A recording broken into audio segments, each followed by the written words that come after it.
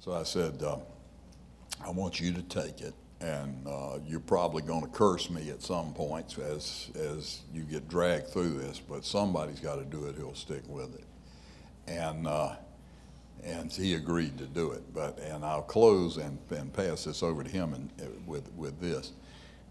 Years ago, when we were dealing with Brown versus the board, we went over to the administration, Howard's father and I, and a host of other lawyers and county school administrators and so on, went over to the administration building, filled up the huge auditorium they had then. Since then it's been chopped up. We had two guys coming down here from Washington to enlighten us. One was a deputy attorney general, and the other was the head of the Department of Health, Education, and Welfare, I think it was then. And what had happened was one group, one agency of the government would tell us, okay, your plan's okay. And then the other one would sue us. In other words, we couldn't get a straight answer out of them about anything. All we're trying to do is comply. What is it we need to do, and we'll do it. You know, this was long past the period of massive resistance, as they call it. We just want to know how to get it done and get about having the kids talk. So there's one fellow from Washington stood up and said, I sense that y'all are not, you know, you think we are hostile or that we're antagonistic to you or that we're unreasonable. Said, please don't take that view. What we want you to know is we're down here from Washington as your friends. We're going to help you with this stuff. And Howard Manning Sr. was sitting 2 rows behind me, and in his stage whisper that you could have heard out on Jones Street, he leans over and he says, yeah, and Jesus Christ had Judas Iscariot. And that's the kind of stubbornness I thought we needed. And so I handed it over to my good friend Howard Manning, and I quit the bench and went off to practice law. Judge Manning.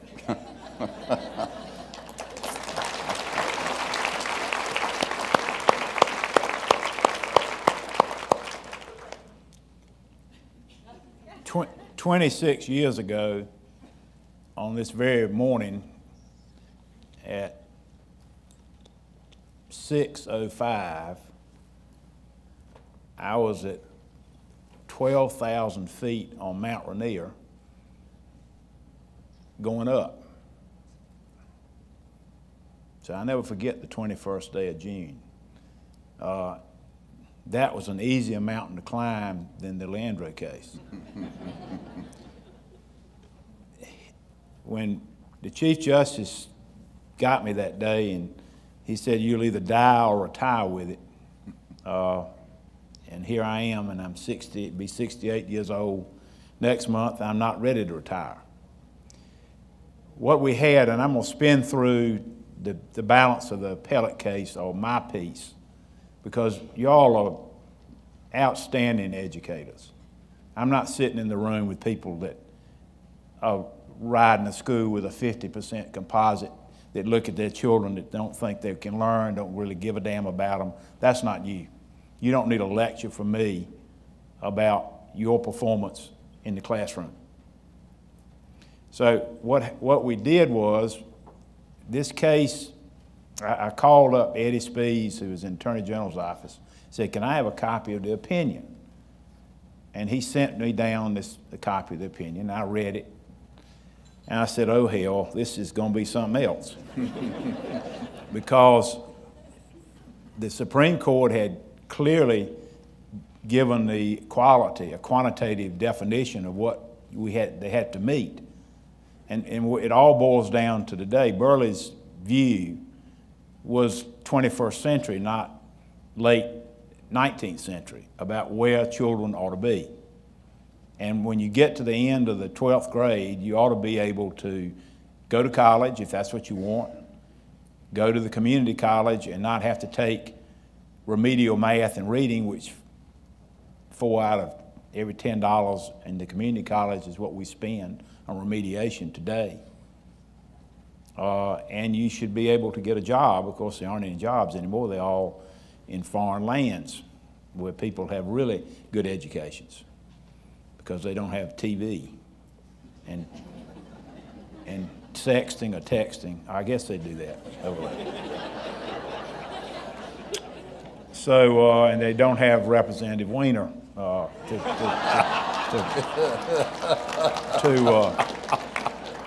pick on or distract them from doing their algebra or their English.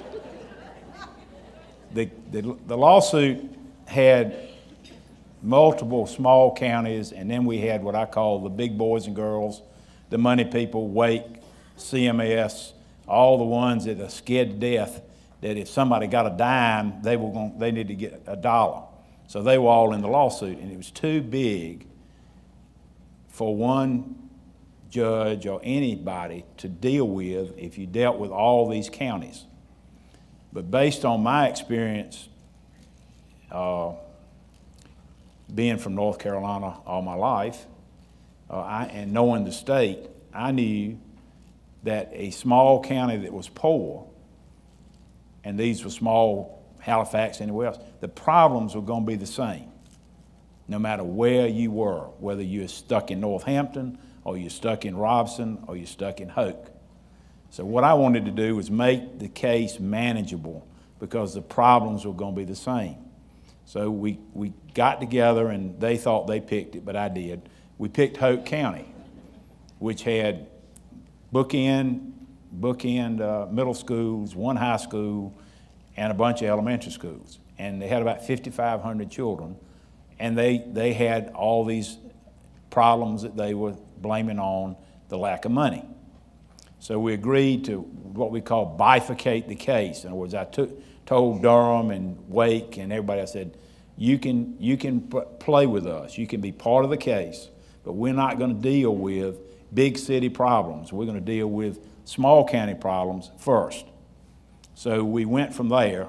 The other thing is that I didn't want anybody from Washington in little pointy-toe shoes. These lawyers make, they make $500 an hour, and they got pointy-toe little shoes, and they come down from Washington and think we're stupid. I told them I don't want anybody from Washington, D.C. in this case. And we had one little boy came down and talked to us about FERPA one morning like we were a bunch of fools in the conference room. And he got banned from the lawsuit. He was told, I told him, don't bring that guy down here again because he thinks we live in tents and eat clay. But there's just something about that attitude that has always irritated the hell out of me. We graduated from law school. We passed the bar. You know, my goodness, we can read and write and count to 10 on our fingers. I guess we can manage a lawsuit. So in lawsuits that are this big, you got to have what they call discovery. That is, everybody's got to run up the attorney's fees by taking depositions of everybody and killing off 2 or 3 acres of pine trees to do the paper. So we worked through. What I did is I said, the heck with the courtroom. So we'd come up to my courthouse on the 10th floor, close the door of the conference room, and we did everything there. So if they had a contest between 2 lawyers mad at each other, it all got worked out, and nobody had to go to court and spend a lot of money. The lawsuit went to trial the day before hurricane, the one that flooded Princeton. Floyd. I still remember Fran because I didn't have any electricity for 14 days. Right. And no ice for the bourbon either. But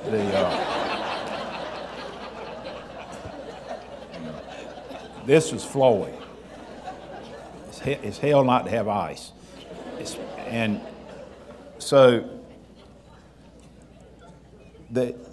I'm just going to give you, Burley was talking about the money piece. There's still lawyers in this case today that money is the panacea for everything. They still don't understand that this is not a money case. This is a quality case. So we went and put on all these. We had these people from up north taking pictures of the Hoke County playground next to the courthouse and complaining about the fact that the swings were old. I mean, there was double wax in South Hoke Middle School, had a wax buildup, and they had a spongy ceiling in the alternative school, which, by the way, happened to be the town of Rayford's little theater that was operating, but it was a spongy floor. And all this stuff about buildings and books and nothing about education. Until Jay Robinson, bless his heart, showed up one day and sat up there in his great inimitable fashion and said, "Judge, I can educate a child with a candle and a log. Just give me the books and the tools, because children can learn anywhere."